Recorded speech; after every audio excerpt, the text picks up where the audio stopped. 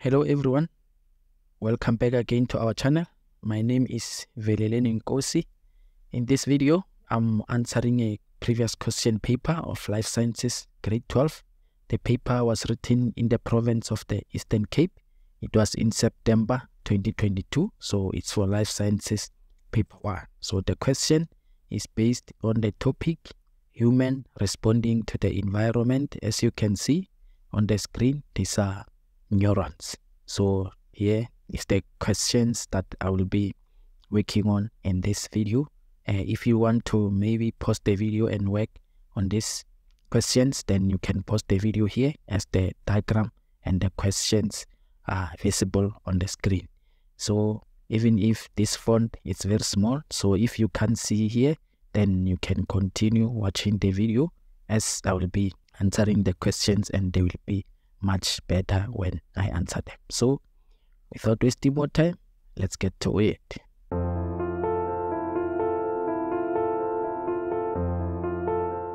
So first of all, I would like to analyze this diagram. So before I answer the question, it's better to analyze the question and give names, the labels that are needed. So we have two types of neurons. So we have motor neurons and the sensory neurons. So the difference between motor neurons and the sensory neurons is the cell body. With sensory neurons, the cell body is on the side, but with motor neurons, the cell body, you find it is either at the end or at the beginning. So this is the difference between motor neuron and the sensory neuron. And then another difference is the dendrites. Sensory neuron has a long dendrites. As you can see, these dendrites are very long, but motor neuron has a short dendrites. And then another difference is the axon. The axon of a sensory neuron is short, while the axon of a motor neuron is long.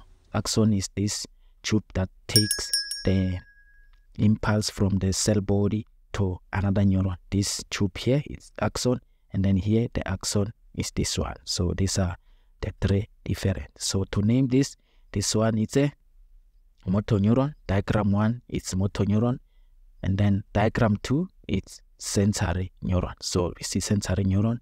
The easiest way of seeing sensory neuron is by the cell body. If the cell body is on the side, then this is the sensory neuron. Now we have to label this. Number A, as you can see, it is showing the dendrites. So the dendrites is this part here that takes impulse to the cell body. So number A, it's a dendrites.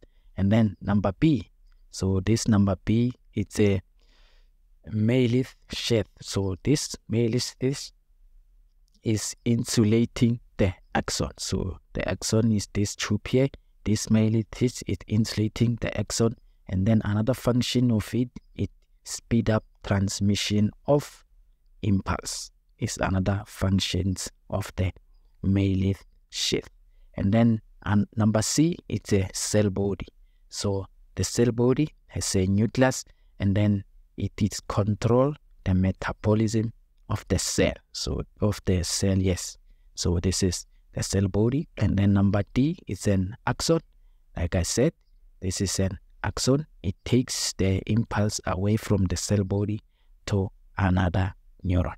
So this is the information that I can take out from this diagram.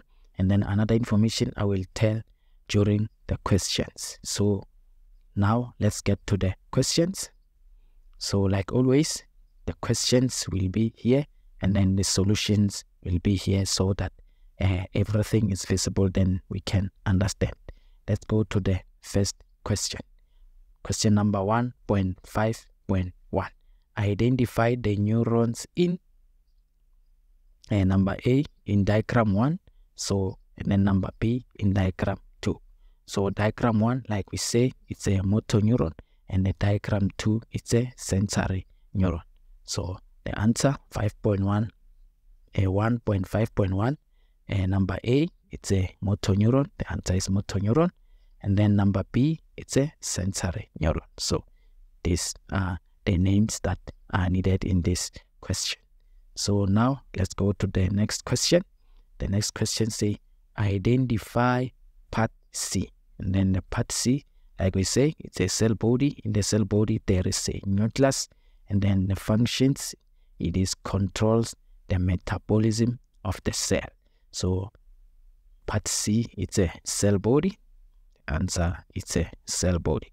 So if you can see, it's only a 1 mark. So just write cell body, then you get all the marks. Then now let's get to the next question. The next question says, give a letter and the name of the part that. So here we give a letter and then we give a name. So don't just give one of these, give both.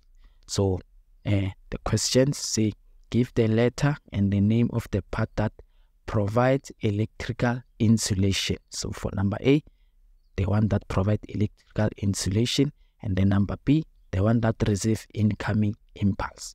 So the one that provides electrical insulation is the Meilith sheath. So this is the one that provides electrical insulation because it is insulating the axon, and then again it speed up transmission of the impulse.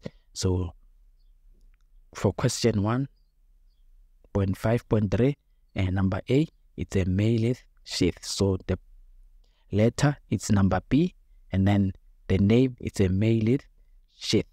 So and then now let's get to number B, the one that receives incoming impulse. So the one that receives incoming impulse is a dendrite. So dendrite receives the incoming impulse and then it transmitted to the cell body. Like on the sensory neuron, the dendrites are this one. On the motor neuron, the dendrites are this one. So the answer for number B, it's A. So the part A, and then the name of the part A, it's a dendrite. So these are the answers. As you can see, this is 2 marks. So 1 mark is for the letter, and then another mark is for the name. And then now let's get to the last question. The last question, they say which neuron in diagram 1 or diagram 2 transmit impulse to the central nervous system.